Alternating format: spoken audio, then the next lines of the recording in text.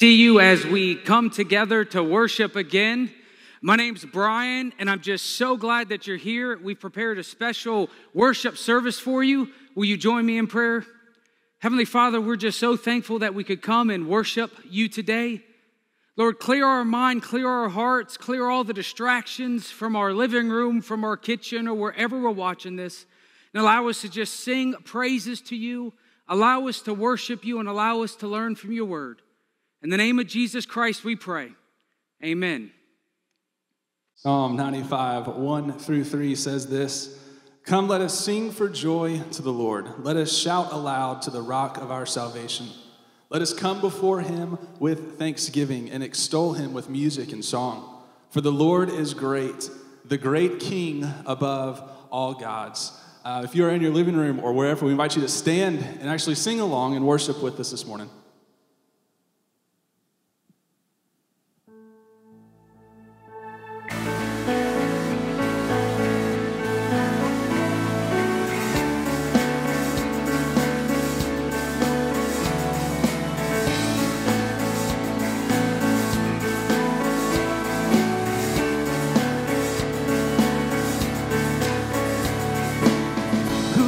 The power of sin and darkness, whose love is mighty and so much stronger, the King of glory, the King above all kings,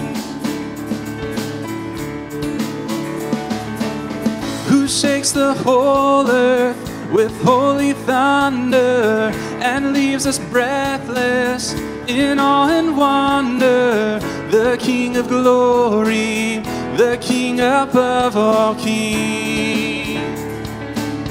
This is amazing grace. This is unfailing love, that you would take my place, that you would bear my cross. You laid down your life that I would be set free.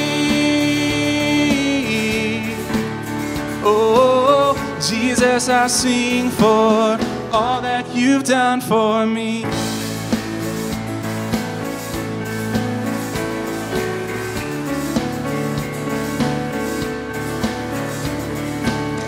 Who rules the nations with truth and justice, shines like the sun in all of its brilliance, the King of glory, the King of power.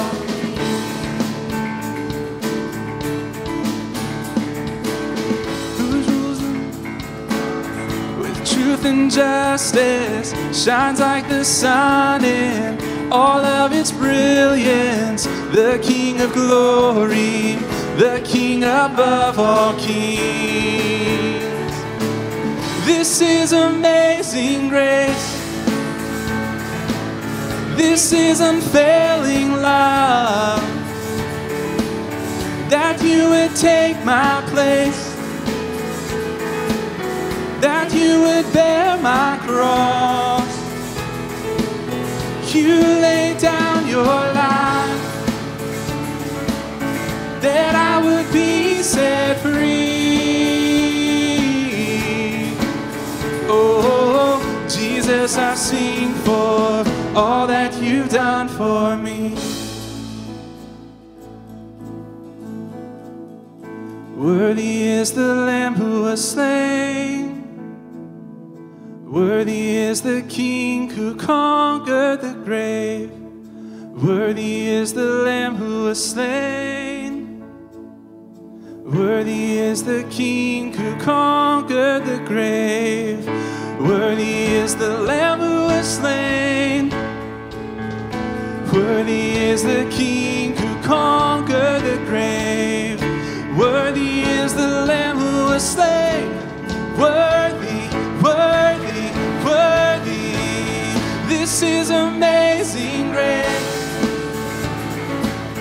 This is unfailing love, that you would take my place,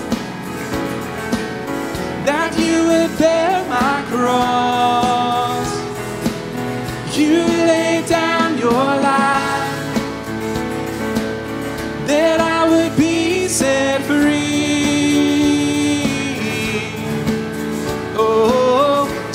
as I sing for all that you've done for me.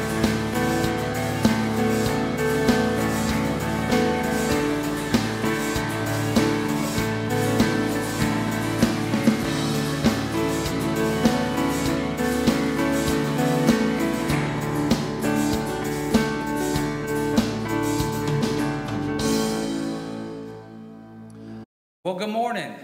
Today, I have the privilege of baptizing two ladies, and baptism is one of the things that Jesus clearly teaches us to do. Matthew 28, 18 through 20, Jesus says this, says, "Then Jesus came near and said to them, 'All authority has been given to me in heaven and on earth. Go therefore and make disciples of all nations, baptizing them in the name of the Father, the Son, and of the Holy Spirit, teaching them to observe everything I have commanded you. And remember, I am with you always to the end of the age.'" It's in obedience to Christ's command that we baptize today. There is no magic in the water, and it does not wash away our sins. Only the blood of Christ does that. You see, baptism illustrates Christ's burial and resurrection. Paul says in Colossians 2:12, "Having been buried with him in baptism, you were also raised with him through faith in the working of God, who raised him from the dead." You see, baptism's significance is in what it symbolizes: the death, the burial, and resurrection of Jesus Christ. And baptism also illustrates your new life as a Christian. Romans 6:4 says, "Therefore we were buried with him by baptism into death, in order that just as Christ was raised from the dead by the glory of the Father, so too we may walk in a new way of life." And it's an exciting privilege to be baptizing today in the midst of everything going on and all the uncertainty. It's just a great reminder to see the gospel is still alive, the church is still doing what Jesus asked, and you can be a part of this. So first up, Zoe. Warm enough? Yes. Okay. Yes. So I have two questions for you. Have you given your life to Jesus Christ as your Lord and Savior? Yes, sir. And are you committed to following him all the days of your life? Yes, sir. All right. I now baptize you. I now baptize you, my sister, in the name of the Father, the Son, and the Holy Spirit.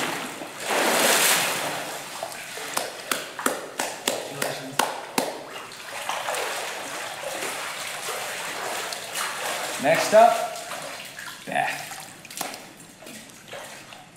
Warm, right? Oh, it's like a jacuzzi in here. A jacuzzi. Have you given your life to Jesus Christ as your Lord and Savior? I have. And are you committed to following him all the days of your life? Yes. Then I now baptize you, my sister. In the name of the Father, the Son, and the Holy Spirit.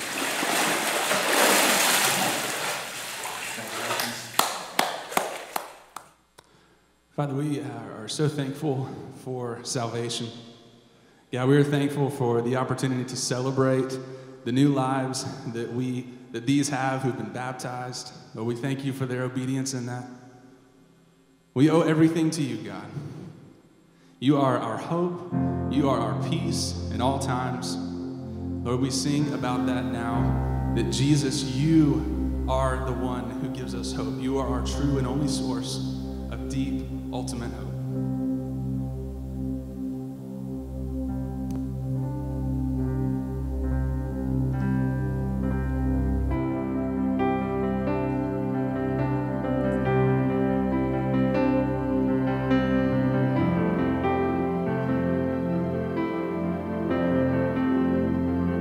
There is a song, I know it well, a melody that's never failed.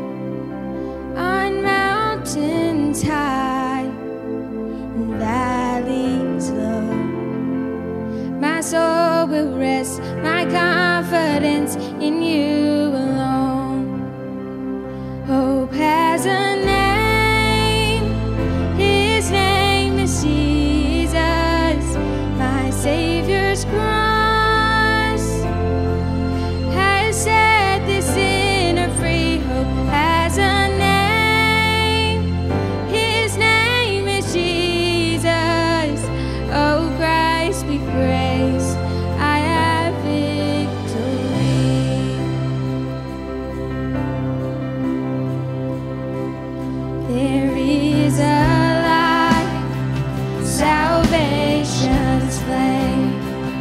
Christ undefeated, trampled the grave. See now the cross, He lifted high.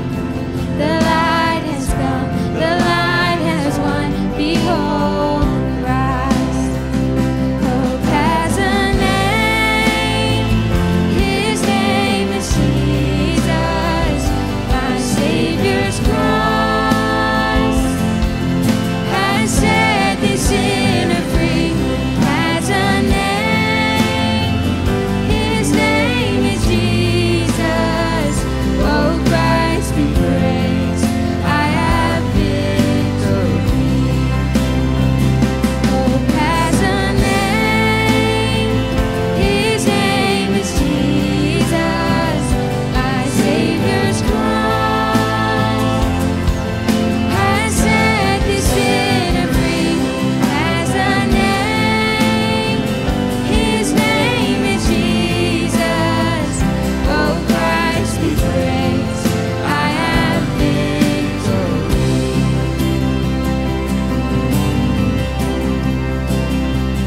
There'll be a day, my hope complete.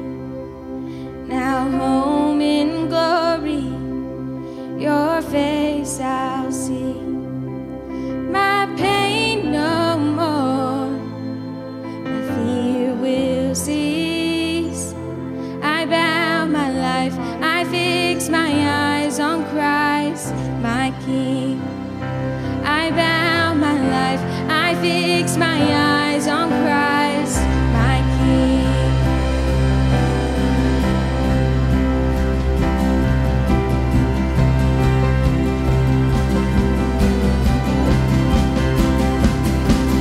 Has a name, His name is Jesus, my Savior's cross has set the sinner free.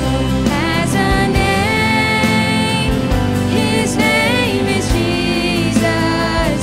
Oh, Christ be praised, I have victory. Oh, Christ be praised, I have victory.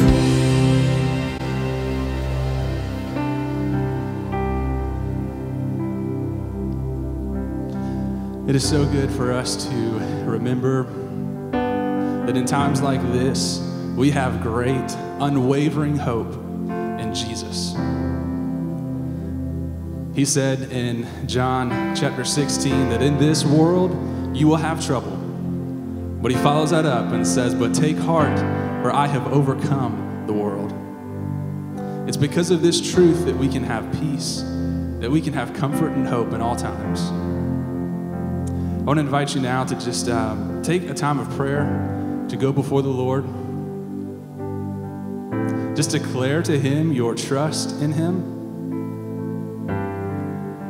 Anxiety and fear is a real thing that affects us, but He's so much bigger than all of that.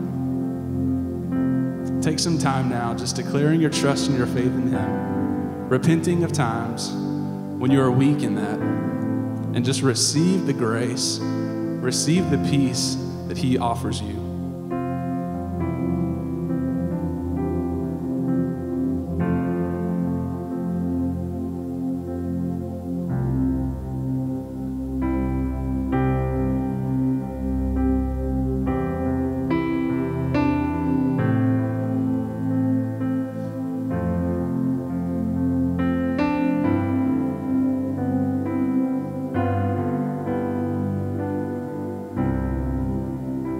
Sing this where you are. Turn your eyes upon Jesus.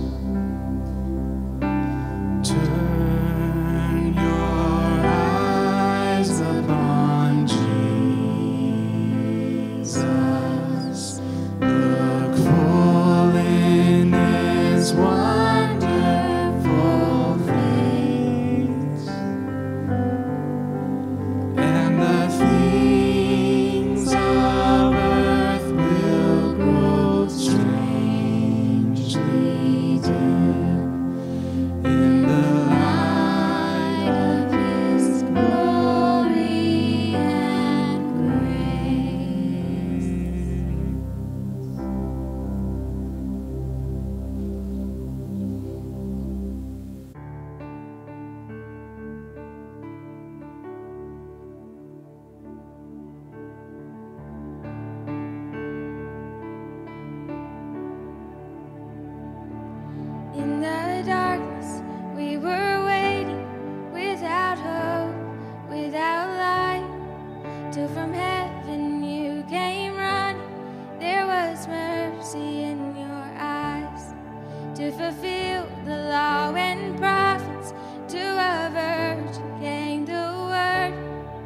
from a throne of endless glory to a cradle in the dirt.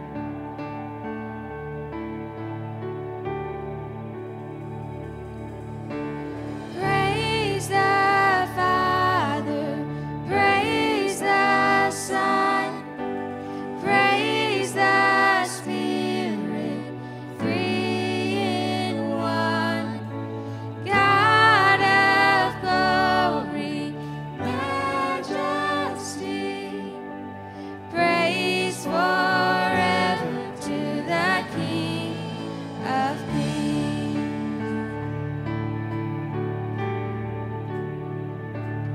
To reveal the kingdom coming and to reconcile the lost, to redeem the whole creation.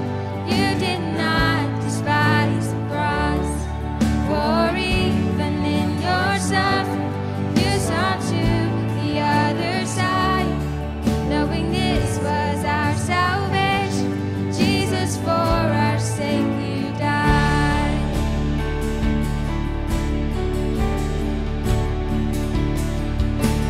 Praise the Father, praise the Son, praise the Spirit, three in one. God of glory, majesty, praise forever to the King of Kings.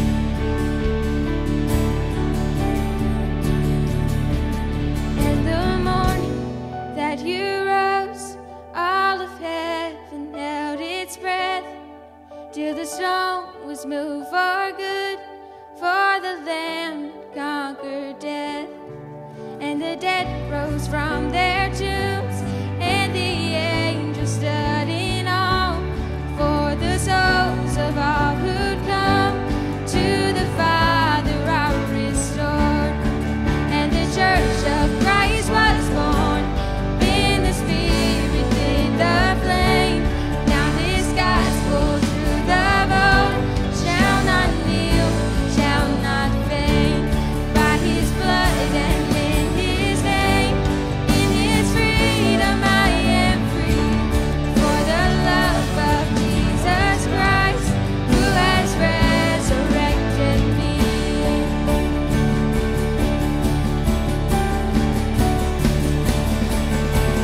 Praise the Father, praise the Son, praise the Spirit, three in one. God of glory, majesty, praise forever to the King of Kings. Praise forever to the King of Kings.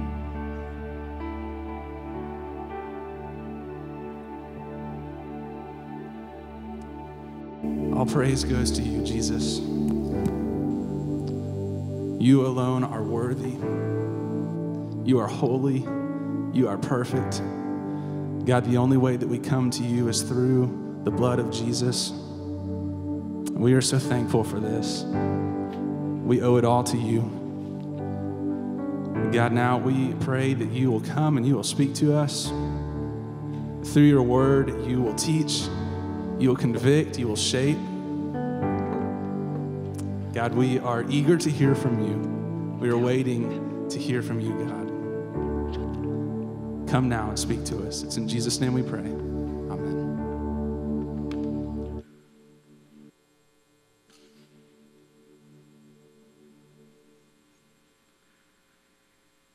So I remember my first sergeant telling us to report to duty at the local university. I had been back from basic training and schooling for several months. I was in the Virginia Army National Guard, and this particular weekend was very different. You see, we knew we were getting deployed. And this particular weekend, we would find out where we were going and what other unit we would be attached to. Once we found our way to the university, because none of us were familiar with it, we walked into this particular classroom. They ushered us in, told everybody to sit down. Our first sergeant did, well, what a first sergeant does. He told us to listen up and show respect, which is something very common a first sergeant will say to a group of rowdy soldiers if a civilian is talking to them. So this lady then identified herself as some sort of counselor. I don't really remember what she did, but she proceeded to tell us and talk about what we would be facing very soon. She painted, well, the picture of war. She informed us that all of us were going, and here's what it would look like. She explained the things that we may see and the situations we may face and how they may be very hard to deal with and how they may mentally scar us. She explained that many of us would see our friends killed. She explained that some of us may have to carry dismembered parts after certain situations. She explained very, very detailed about PTSD and the statistics. I don't remember everything she said, but I remember very clearly that she did her job. Because from that moment on, I realized I was headed to war. I would very soon get on a plane, be headed over to the Middle East in support of Operation Iraqi Freedom. And what you have to understand is that this was during 2007. Our country had already been at war for 5 years. When I enlisted in 2006, I knew we were at war. The entire time I was in basic training, they talked about war. We trained for war. They plainly spoke about war. They told us that we'd be going down range with others. We learned to be proficient with our weapons.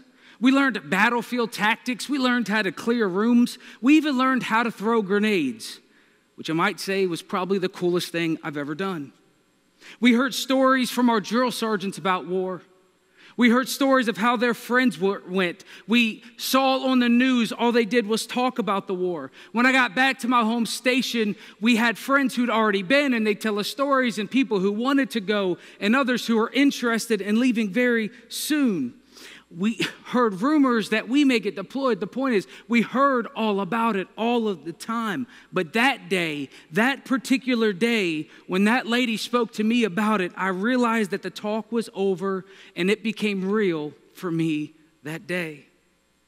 That night I saw Jessica. We'd only been dating for a couple of months, and she didn't know about the briefing I had that day and what they told us. But I remember sitting there watching. I don't remember what it was, but I remember looking at her thinking, I may never see her again. I started thinking about all the things I may miss out on, all the things that won't ever happen because I'm going to war. You see, the reality of war was real, and I finally understood that training was over.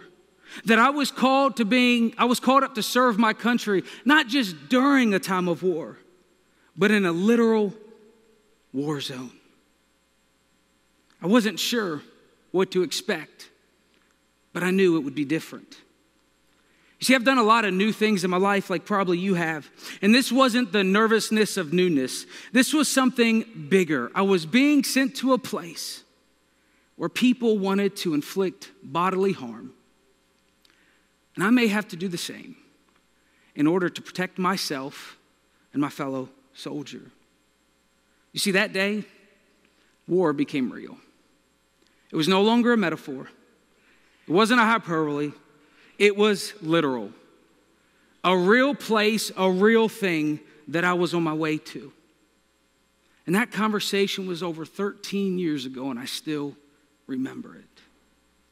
You see, that's the conversation the Apostle Paul wants to have with you this morning. He wants to inform you. He wants to inform me. He wants to inform us that we are at war.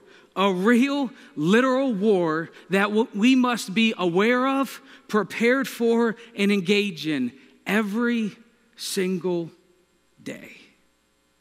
See, because today we're going to finish up our study in Ephesians. We're going to look at the end, Ephesians chapter 6, starting at verse 10. If you have your Bible with you, go ahead and pull them out.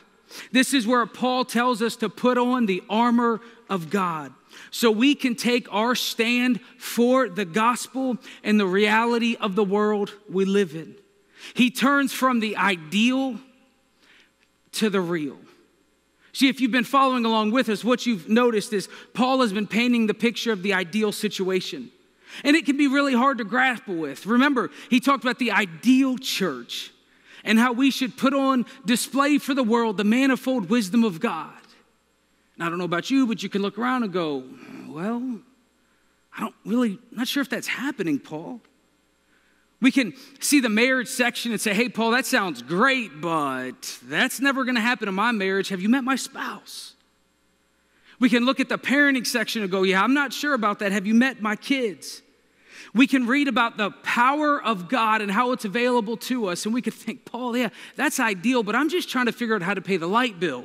Like, I'm not worried about that power. I'm trying to figure out about the power of my house. I don't even know how to get there, Paul. You see, Paul knows we're asking, hey, you've painted this great picture, but how do we get there? How do we do this? We can think, Paul, I hear you. But the world is rough. Life is tough. And you want me to live this life worthy of my calling? Paul, I get tripped up all the time. How? Paul's saying, I know. Remember, I'm in prison. I know it's tough. But here's why. There's a real enemy trying to defeat you. There's a real enemy trying to stop you from living the life God has called you to. There's a real enemy who wants to ruin your marriage, who wants to ruin your relationships, who wants to ruin your walk with God. There's a real enemy that's trying to pull you away from God. There's a real enemy trying to strategically stop you from being God, who God has called you to be. Klein Snodgrass says this, I love it. He says, if you seek a religion to make you comfortable, despite all its focus on peace and benefit, Christianity is not it. This is no religion for the weak or the lazy. Passive Christians cannot do the will of God. The very label passive Christian is an oxymoron. A battle is going on, and contrary to our deception, we do not live on a neutral turf. We either live for God or against him. The choices we make either reflect God's character or the character of sin. As Leon Morris points out, you can drift into sin, but not into righteousness. You see, perhaps you've heard about the spiritual war and you think there's this metaphor, we're just kind of being overly dramatic, but no. What Paul's saying is we are at a real, literal war. There's a battle going on. Don't be taken captive. Don't be passive. Be active, ready to stand for the Lord. Here's what he says in Ephesians 6:10. He says this, finally, be strong in the Lord and in his mighty power. Did you know you're able to be strong? You're able to be strong in the Lord. This power that he's talked about, this power available because we're in Christ, he's going to really explain out how we can grab hold of that. So he says, finally, be strong in the Lord, not in your power. I just want to point that out, but it's in God's power. We can be strong in him. How are we able to be strong? Here he goes. He says, put on the full armor of God so that you can take your stand. Look at this. In order to be strengthened, in order to be strong, we have to do something. We have to take an active part in this. You see, in other places in this letter and in other things he writes, he talks about putting on these new clothes, putting on this new self. This is the same idea that we are strengthened by putting on the armor of God. And this brings us to a very important part. Listen, God's not going to do for you what he tells you to do. Yeah, that was it. God's not going to do for you what he tells you to do. Throughout Scripture, we see that God's sovereign, yet we see that humans have responsibility. We know God's all-powerful, but yet we know we're held accountable for our choices. And so God tells us to do something, to put on something. He's not going to do for us what he's told us to do. So this is our part. We put on God's armor. This is how we do this, and here's why. He says, put on the full armor of God so you can take your stand against the devil's schemes. For our struggle is not against flesh and blood, but against the rulers, against the authorities, against the powers in the dark world, and against the spiritual forces of evil in the heavenly realms. And listen, let's be honest, I live in the same world you do. I know talking about the devil and demonic forces can seem outdated and antiquated. It can just seem weird. We know in our modern world, we want different answers. We want to talk about problems without there being a spiritual element to it. And listen, while there's plenty we don't understand, the Bible teaches us very clear that there are evil forces.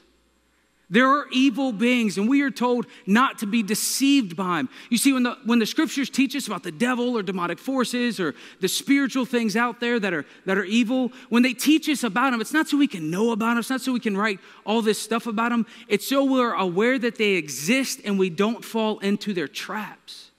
So we aren't deceived by them. And he's warning us, Paul saying, there's a real enemy who's strategically attacking us in a systematic, orderly way. Paul's saying, know your enemy. Here's what's behind evil. Here's what it is. And the word here for struggle is hand-to-hand combat. You ever felt like you were in a hand-to-hand combat in life? You ever felt like something was pulling you down? You ever felt like a struggle with sin or evil? You ever just felt like you were fighting temptation, like a real fight? Paul's like, yeah, we all have. We're in a constant battle with this. There's evil forces that are trying to bring you down and pull you away from God. And here's the important part, they're strategic. They're not accidentally doing this. They're plotting and scheming and brainstorming ways to separate you from God, to pull you farther and farther away. But we're not helpless.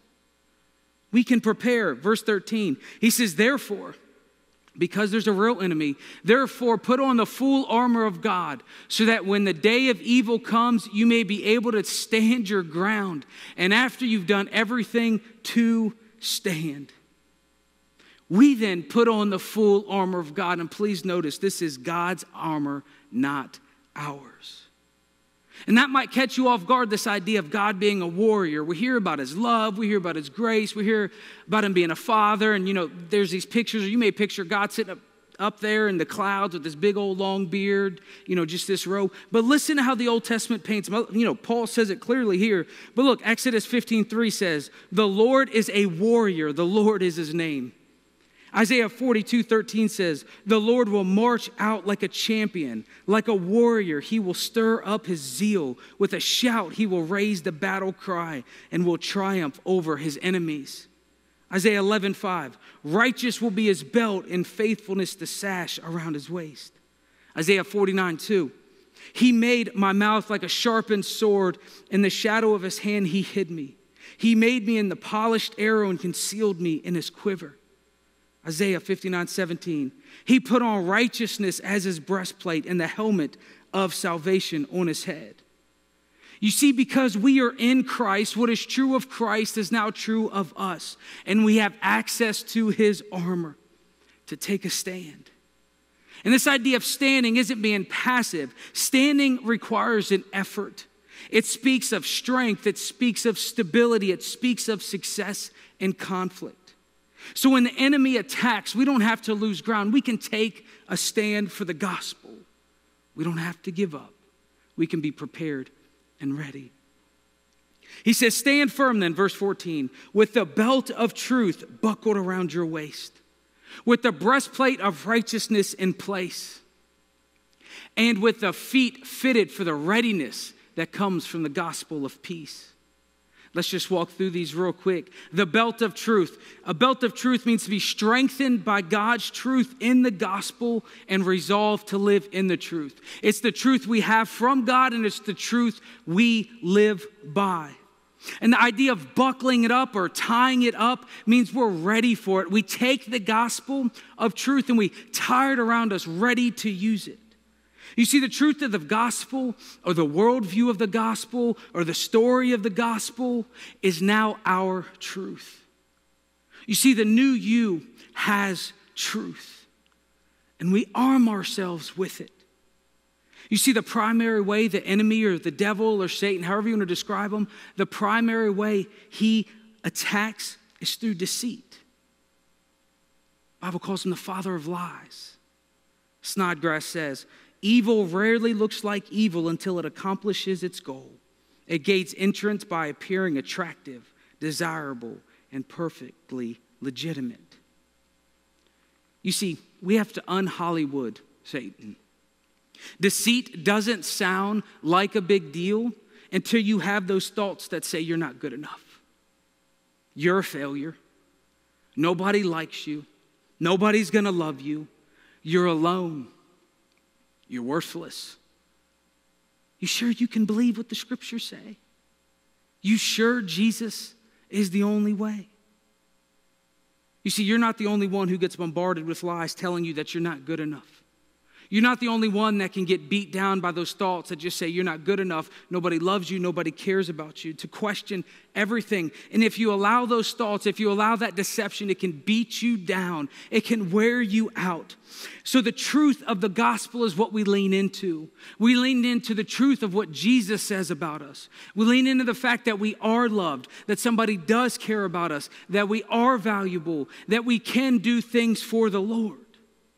Instead of believing the deceit and the lies, we lean into the truth of the gospel. And then we have the breastplate of righteousness. And this idea is the idea of being committed in reflecting God's righteousness in our character. You see, God is the righteous one, not us. But he is the righteous one who has justified us in Christ Jesus. We are his saints. Therefore, we are committed to becoming what he has already declared of us. He says we are righteous and holy because of Christ, and so we commit to living that way.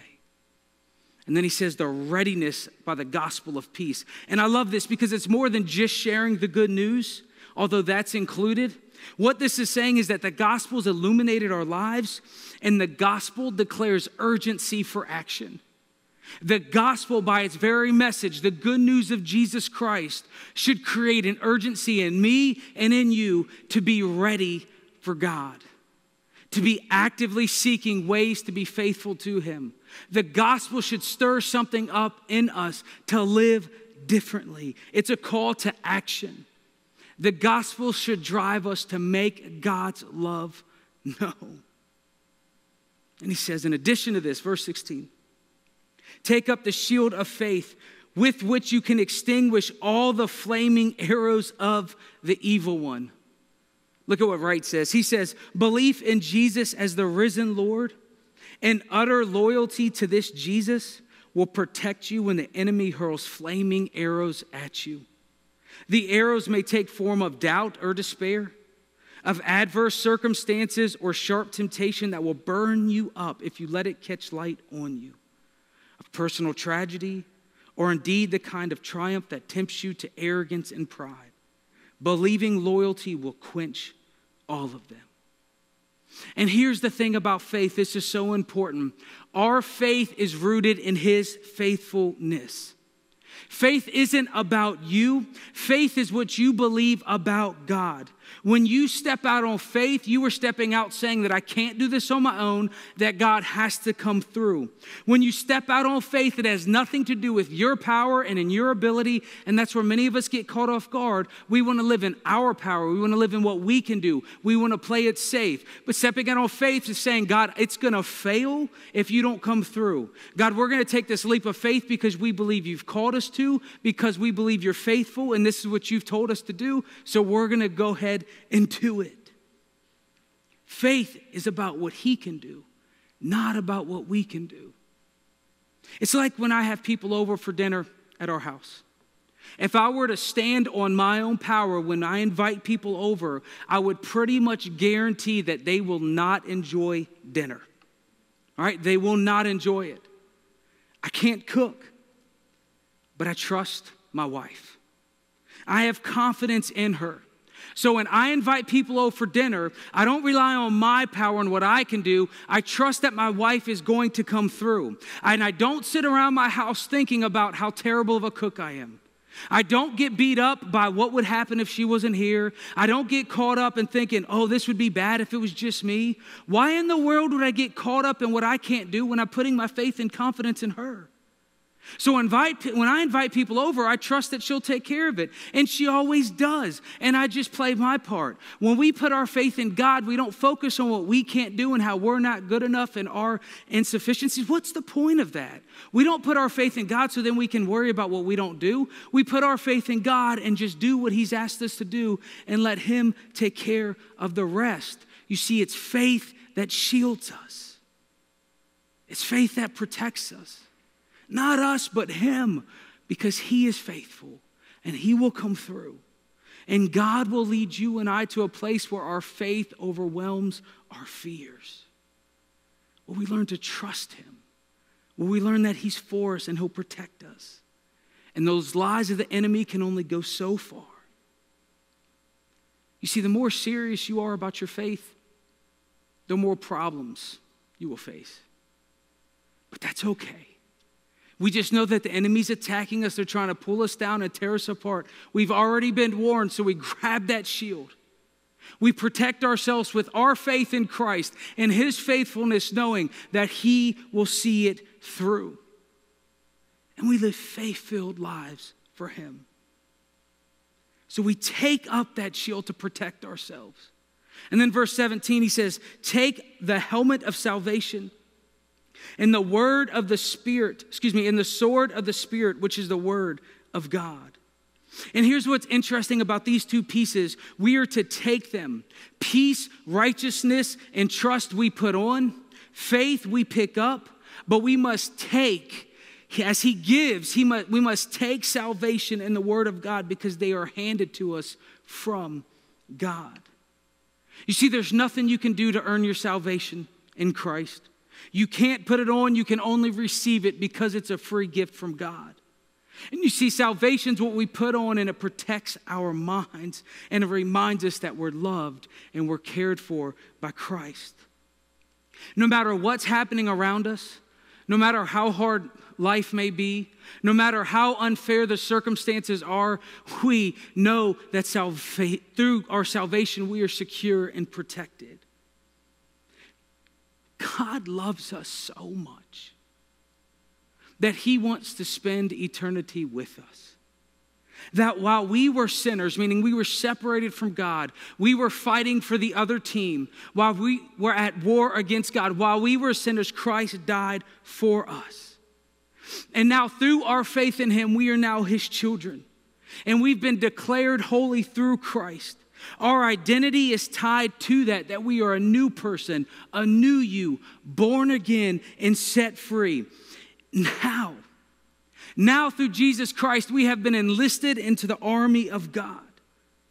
That is why it's so important to understand your salvation is so much more than just after you die. Your salvation is what has enabled you and allowed you to be a part of what God is doing in the world. And so we take our salvation. We accept that gift from God. And then the one weapon he does give us is the word of God. And the word of God is the gospel. It's the story, the whole thing, the entire scripture. From in the beginning, God created to the very end where he comes back. The gospel is the whole story of what God is doing in the world through Jesus Christ. And you see, it's the gospel that proclaims the victory in Jesus. That ultimately evil has been defeated, that sin and death has been defeated, that through the resurrection of Jesus Christ, we are victorious. And because we can declare that story, because that is the victory we can live in, that we can withstand any attack that the enemy may try to throw at us by putting on the armor and wielding the gospel of Jesus Christ. We declare that victory. Verse 18, he says, and pray in the Spirit and on all occasions with all kinds of prayers and requests. He says, with this in mind, be alert and always keep praying for the Lord's people. The one element that then ties all this together is prayer. We saturate ourselves in prayer because we don't fight this battle on our own. We don't do it on our own efforts. We do it with the Lord, with his protection, with his armor. And so we seek him. We ask him. N.T. Wright says, prayer accomplishes things we couldn't do by our own effort, organization, or skill. You see, prayer is vital to our walk with God. It's how we develop intimacy and a relationship with him. Prayer is where we go to him and say, God, I need you. God, I can't do this. On my own efforts, it's going to fail, but God, I need you to come through. And can we be honest, just between you and me? Too often our prayers are so weak. We're not asking. We're just relying on our own power, giving him lip service. When was the last time you were bold? When was the last time you really asked him to come through? When was the last time you really took a giant leap of faith and said, God, if you don't show up, it's going to completely and utterly fail? You see, one of the things Jesus tells us to pray for is deliverance from the evil one. Meaning we're doing things, meaning the enemy's attacking. So how's your prayer life? Prayer isn't just something that's added in. Prayer is what wraps this all together. And Paul says, be alert, which means watch out or be awake. You see, every soldier knows how important it is to be alert on duty. And Paul's saying, don't ignore what I just told you. Don't ignore what I just said. There's a real war waging. There's battles going on with a real enemy that's trying to deceive you and pull you away from God. And all of us, each and every one of us will face a battle, struggles daily against this enemy. But we have access to the armor of God. Truth, righteousness, the readiness of the gospel, faith, salvation, proclamation of the gospel, and prayer. And we talk about these things like reading the Bible and prayer, and it just sounds like one of those preacher things to say, but I cannot stress to you how important this is. I cannot stress to you how important it is to put on that armor, not just before you go to bed. And I know some of you have the way that when you do your daily devotion or you pray and you read God's word, it's at nighttime. But I've never met a soldier who puts on their armor and then goes to bed. We put on our armor to then go to war, to face a battle. So I am suggesting you do this in the morning, that you really take your spiritual discipline serious. You really take reading your Bible and prayer and going through this checklist every single day. And listen, when I was in the military, training seemed like a hassle. Before we drove anywhere, I had to check my vehicle over and over. Every fluid, the tire pressure, everything, all the time. It just felt like a waste. I had to check my gear all the time. Then my squad leader had to check my gear. Then my platoon sergeant had to check my gear. Everywhere we went, there was so much we had to check and pull out and make sure we had it. We had to clean our weapons constantly. In fact, I had to take apart and put together my M4 I had to take it together, take it apart and put it back together and oil it up and clean it so many times. I got tired of shooting because I didn't feel like cleaning it. No matter how serious we took training serious, it always seemed like a hassle to put on the vest and to wear the body armor, to put on the helmet because it was hot. But when we were at war, the mindset changed quickly. Putting on that armor was now very important. Making sure that gun was oiled up or my weapon was oiled up, ready to go, was very important. Checking my vehicle was very important. When the reality of war sunk in, all those things that used to be a hassle, now I understood why they were so important. If you understand you are at war and there's a real battle going on every single day, you'll take your spiritual life seriously. You'll take your prayer life serious. You'll take the righteousness and the gospel serious. You see, the truth is many of us prepare for battle anyways. We face our spouse and go, here we go again, another battle. We walk into our workplace and go, another battle, here we go. We see that coworker, we see those people. We look at all these things as battle, but that's not our enemy. And we can easily turn them into enemies. But there's a real enemy, and it's not those people, it's not those things. There's something else going on that we need to spiritually prepare for. And you can stand your ground. You can be victorious because the war has already been won.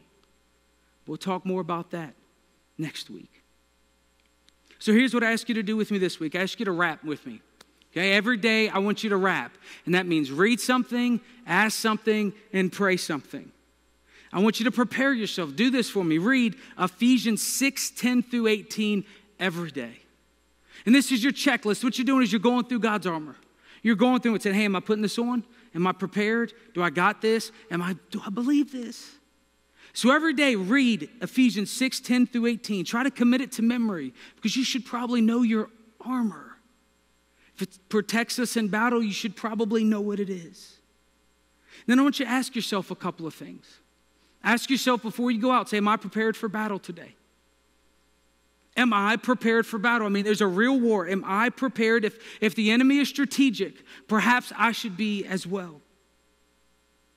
And then think through, where might the enemy attack?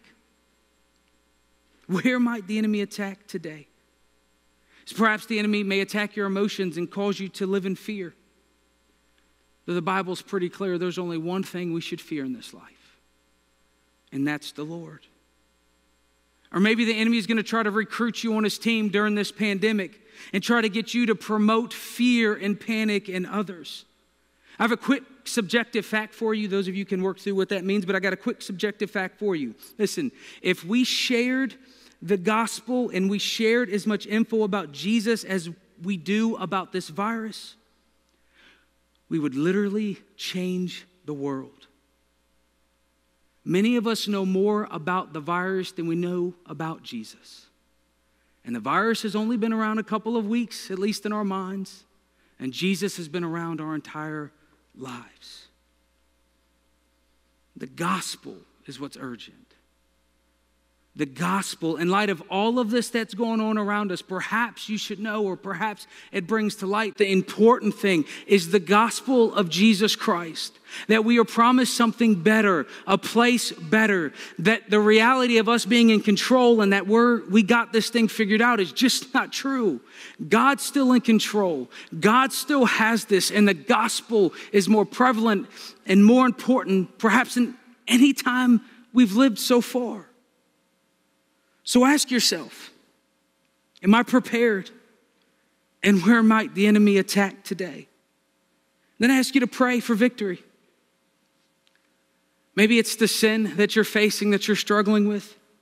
Maybe you need to pray for his forgiveness, or maybe you need to pray for his peace. Whatever you got going on, I ask you to read Ephesians 6:10-18.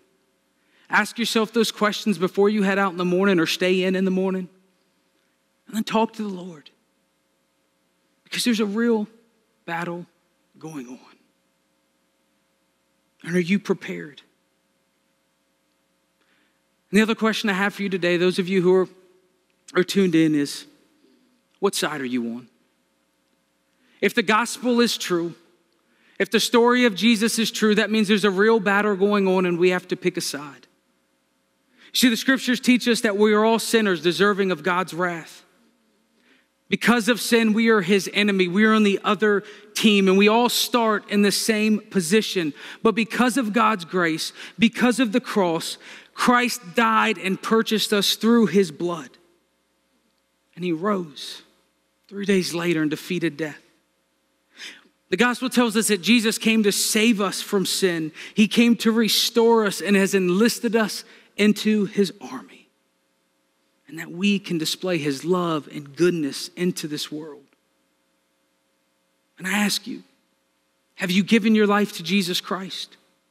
If you admit that you're a sinner, if you believe in his finished works on the cross, and if you accept his free gift of salvation and invite him into your life, you too can be a part of what he's doing in this world.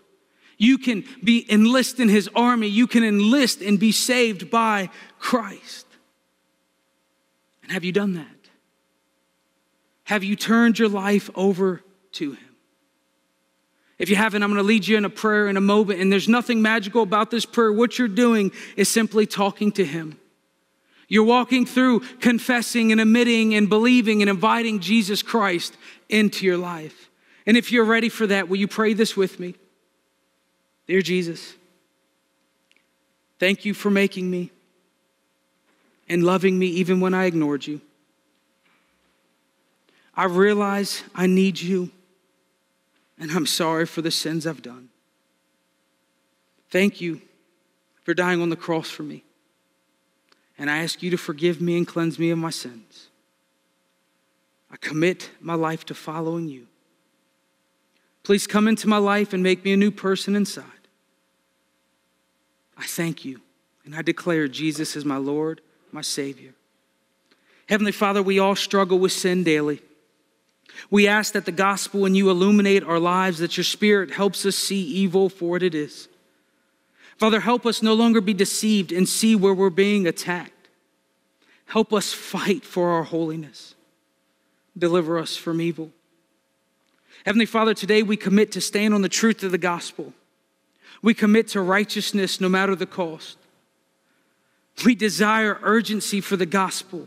And we pray that you empower us to walk by and be shielded by our faith in Christ. Show us where you want us to take more ground, where you want us to step out on faith. We're your children. We trust in you. In the name of Jesus, our Christ, King and Lord. Amen.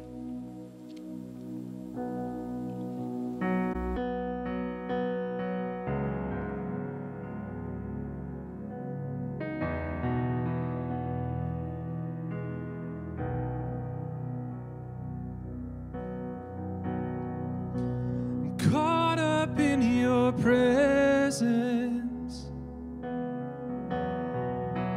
I just want to sit here at your feet. I'm caught up in this holy moment. I never want to leave. Oh, I'm not here for blessing. Jesus, you don't owe me anything more than anything that you can do. I just want you.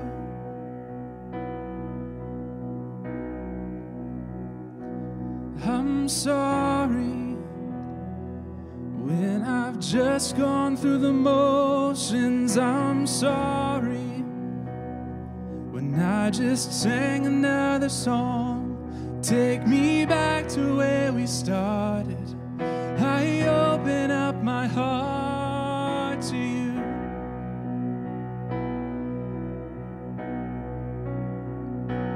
I'm sorry when I've come with my agenda. I'm sorry when I forgot that you're enough. Take me back to where we started. I open up my heart to you. I'm caught up in your presence. I just want to sit here at your feet. I'm caught up in this holy moment. I never want to leave. Oh, I'm not here for blessing. Jesus, you don't owe me anything more than anything that you can do. I just want you. I just want you. Nothing else. Nothing else.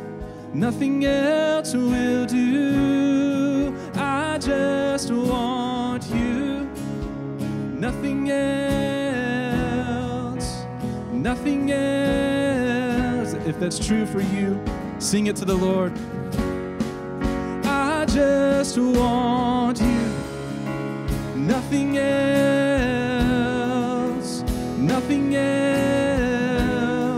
Nothing else will do. I just want you. Nothing else.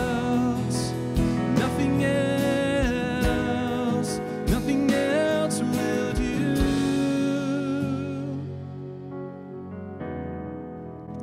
Lord, we come back to this place where we trust fully in you. God, may it be true of each one of us that nothing else will do other than a thriving relationship with you, Jesus. May we not say, all I need is Jesus and something else, whatever that may be. Lord, may it be you and you alone.